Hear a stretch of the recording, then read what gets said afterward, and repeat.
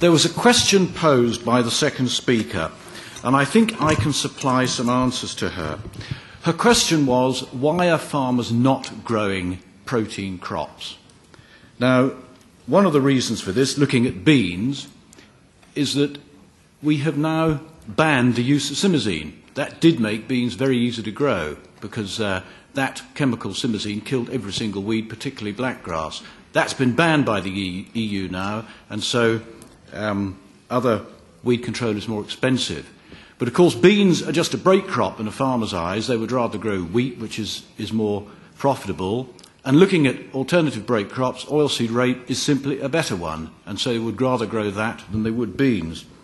There is another problem with peas and beans in that they can only really be grown once every 5 or 6 years because of root diseases. Another problem with peas is that it's a very high weight of seed that you plant per acre. There's a relatively high cost per acre of the seed, which means if you do get a failure and you have to re-drill, it's a very expensive operation. Peas are also susceptible to poor soil conditions at drilling time, what we call wet feet. If the seed bed's just a little bit too moist, you will get a huge dramatic reduction in the yield. Peas and beans are very susceptible to soil acidity, and so that's another expense you have. If you grow them, you may have to apply lime. The soil types for peas are pretty restrictive. You do need very good land, grade 1 land. If you have stony soil, peas are a low-growing crop, and if they go down, the combine is trying to scrape these peas off the stony ground, with the result that a lot of stones go through the combine. Another huge problem in growing peas is pigeon damage. Pigeon numbers have risen dramatically over the last 20 years, and although you might say, oh well, oilseed rape suffers from pigeons as well, yes it does, but it suffers from pigeons in the wintertime when the days are a lot shorter and you can go out with a shotgun and have bangers during daylight hours and not inconvenience the public.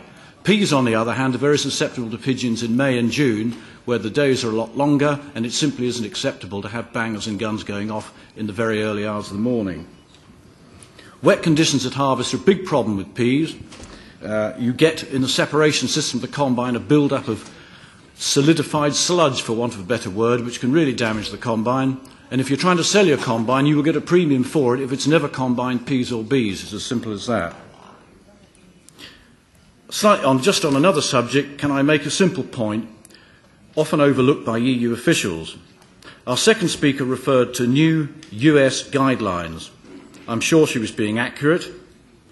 However, guidelines are not regulations, they are voluntary, I might say democratic, adapted because people choose to. Thank you.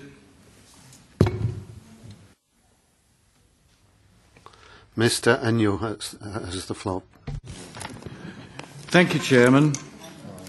This is a complicated subject to describe, as you will hear. Imagine how complicated it is to actually implement it. Although becoming live in January, this system is only just starting to bite in the UK, and the major test being the current store lamb sales. For the benefit of the translators, a store lamb is a partly grown lamb produced by one farmer and sold to another who has the land and facilities to fatten it over the winter. Millions of lambs are traded in the UK like this each year, involving movements of hundreds of miles from the hills to the lowlands. It's a major logistical exercise at the best of times, with lambs being penned in evenly matched groups of about 20, and then in turn each pen is opened and the lambs are walked up an alleyway into a sale ring where the buyers can get a good look at them and bid accordingly. The lambs are then walked back to the same pen by a different route. At Ashford Market in the southeast of England, 8,000 lambs can be processed like this in one day. A farmer may sell 20 pens with several different purchasers buying different pens. The new EU rules now involve an extra operation for batches of female lambs that might be used for breeding.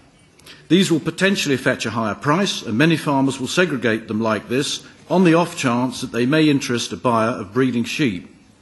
Once penned, each lamb must have its tag read by an electronic wand. This job is of course made so much more difficult by the moving around of the sheep in the pen and the habit of some to lower their heads under the bellies of other sheep. There is still a real risk of lambs getting from one pen getting mixed up with others after they have been identified, either by jumping over the rails or by pushing open a pen gate that has accidentally not been secured properly in the fast-moving hustle and bustle of the market.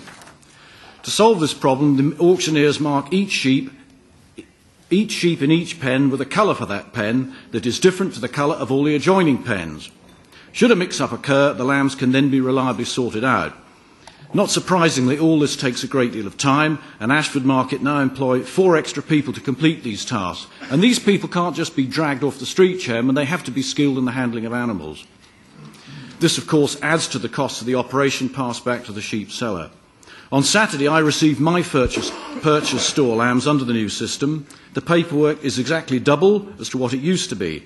I had apparently purchased from 9 different farmers, and all of that information will need to be kept and sent back to the market when I sell them fat. Of the 250 lambs on that one journey, 2 had already lost their tags, and this will create more potential problems for me later on. As far as I can see, all this extra work will not make my lambs any more traceable than under a system of double tagging with plastic tags. I've just purchased £500 worth of electronic tags, money which would have been, in my opinion, much better spent on buying more sheep. There is frustration with this system at the abattoirs, where they are struggling to install the electronic fast-reading equipment. The background of flowing water and electric motors makes the Bluetooth technology unreliable. It must be remembered that abattoirs have their own efficient system of traceability in the first place anyway. The situation is further complicated in the field where farmers are selling their own bred slaughter lambs without the cost of electronic tags alongside those that they purchased as stores. If you're following me, Chairman, you're doing well. I hope I'm managing to persuade you how complicated all this is. For those farmers, they will then have to read some individual tags. Right, Chairman, I just want to urge the Commission to back off this. The best people to regulate sheep identification are the British government themselves. Thank you.